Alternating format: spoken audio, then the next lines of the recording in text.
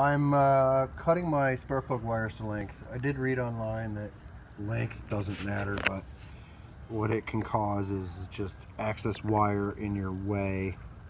So that may be correct. I don't know. Either way, I cut them. So you can see this is the new one. I really don't know if that looks like it goes to the longer boot, possibly. So I'm gonna assume that that's the boot that goes on that end. I'm gonna look it up and see, but anyway, what I've noticed is I cut off the old boots, and you can see how it's done. You just poke it through. There's a pin on the end of that. Take it out. It's hard doing this with one hand, sorry, hold on.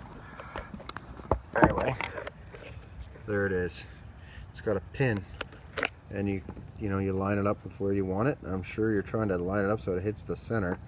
But what else they've done is, if you look at the end here,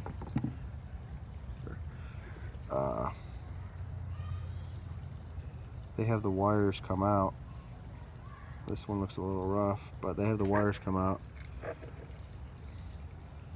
and this, when it spins over, it touches them.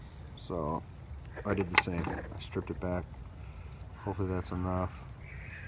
I'm gonna check it out, hook it up. The new piece has the same kind of pin on it, and hopefully I get a good contact with it.